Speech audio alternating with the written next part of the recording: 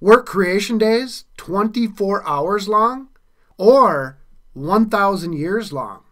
Well, one often misused scripture, often cited in an attempt to support the day equals 1,000 years for creation, is 2 Peter chapter 3, verse 8, where it says, But beloved, be not ignorant of this one thing, that one day is with the Lord as 1,000 years, and 1,000 years as one day.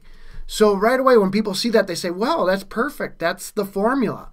If a day with the Lord is as 1,000 years, then each day of creation is not a 24-hour period, but it's 1,000 years. Well, let's go back and look at that real quick. You'll notice that the subject is God's long suffering, and we're going to see here in verse 2 here, or verse 9, I'm sorry. The Lord is not slack concerning his promise, as some men count slackness, but is long suffering to usward, not willing that any should perish, but that all should come to repentance. All right, so the topic there isn't, it isn't a prophetic formula, if you would. It's simply saying that God is so long-suffering that he will wait and wait and wait in order to try to save as many souls as he can. He's not impatient when it comes to that. And God views time differently than we do. But we can't take that as a prophetic formula and say that each day of creation is 1,000 years because of that verse.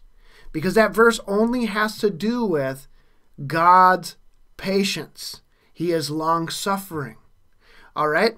But there's more to this. There's another way to document this as well.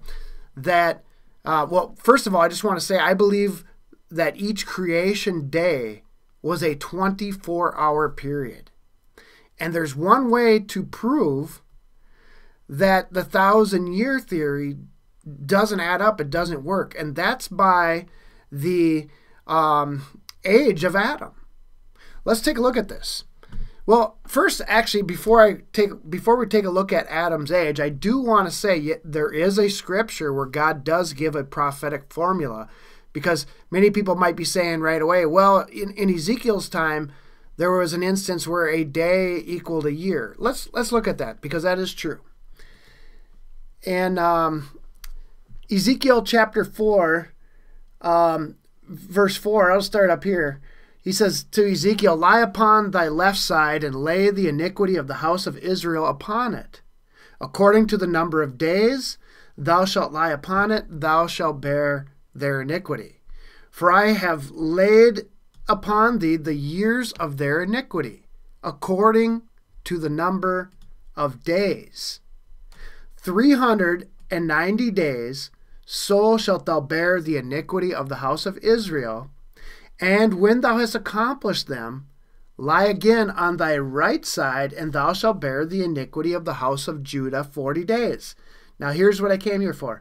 I have appointed thee each day for a year. All right? So back in Ezekiel's time, God was telling him to lay on his left side for this many days, on his right for that many days, and each day was going to equal a year that God's people were going to go into captivity. But that's different. That was a prophetic formula. It wasn't a day equals 1,000 years, but each day equaled a year there. So that's not unheard of. It's not like it's ridiculous. But let's go back to Genesis chapter 1 real quick here. And we're going to find out at the end of the 6th day there in Genesis chapter 1, verse 31, that God saw everything that he made, and behold, it was very good. And the evening and the morning were the 6th day. So at the end of the 6th day, now this is important, because Adam was created on the 6th day. But at the end of the sixth day, everything was good. All right? The fall of man did not happen yet. Adam and Eve had not partaken of the fruit of the tree of knowledge of good and evil. And everything was good. So now what we're going to do is go look and see how long Adam lived. Because if he lives past the sixth day, then he would be over 1,000 years old. And I'll explain that in a moment here. But let's go to the scripture real quick here. Genesis chapter 5, verse 5, and it says, "And all the days that Adam lived were 930 years, and he died." All right? So right away we know that Adam could not have lived past 930 years. So if each day was 1,000 years, since Adam was created on the sixth day, by the time you got to the beginning of the seventh day when God rested, and it appeared as though the fall had not happened yet, Adam would have been 1,000 years old already. And then at the beginning of the eighth day, so to speak, or after the day of rest, Adam would have been 2,000 years old if a day equaled 1,000 years for creation. So I think that's a pretty strong case right there. But I think even another thing that really shores this up is that we're going to see in the beginning, each day was divided by the light and darkness. In Genesis 1 verse 3, and it says, "And God said, let there be light, and there was light. And God saw the light, that it was good, and God divided the light from the darkness. And God called the light day, and the darkness he called night. And the evening," now check this out, "the evening and the morning were the first day." So we see there that when it got light, then, the division between days was light and dark. And there was that period. So and that's what happens today when it gets, it changes days. We see the sun up, sun down. I know back there, the sun, the physical sun was not yet created. But at the beginning of the fourth day, the sun and the moon and the stars were all there. And each day was divided by sunrise and sunset, by light and darkness, day and night. Now, that couldn't happen with 1,000-year period. I mean, what if a day equaled 1,000 years in creation? What would have been that dividing part? There isn't anything that's logical. There isn't any light and dark that happens every 1,000 years. In other words, that the sun comes up every day. It does approximately every 24 hours, not every 1,000 years. So, anyways, hey, I think that's there's a lot of evidence there for that. I mean, we could continue on. We could read, there you go. I'll pull it up here.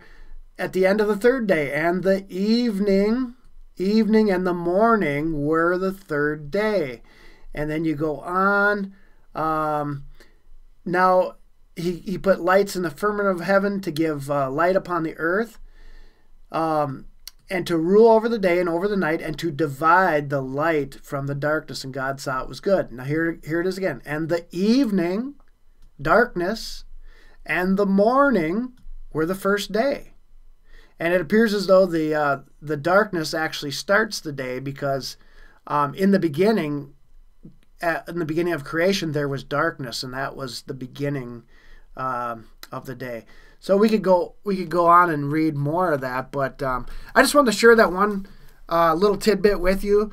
I thought it was fascinating that if you looked at and if you look to see how long Adam lived, this day equals 1,000-year theory for creation is very weak, and it seems to be virtually impossible to prove.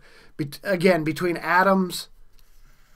the years that Adam lived and the fact that each day was divided by sun up and sun down, or light up and light down. Hey, I hope you enjoyed that.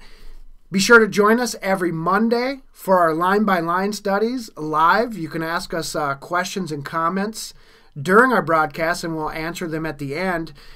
And on Thursdays at 7:30 p.m. Central Time, we do a live Bible discussion where we can even take your phone calls and or comments in the live chat box. So, hey, stay in God's Word every single day so that you can be a Christian overcomer.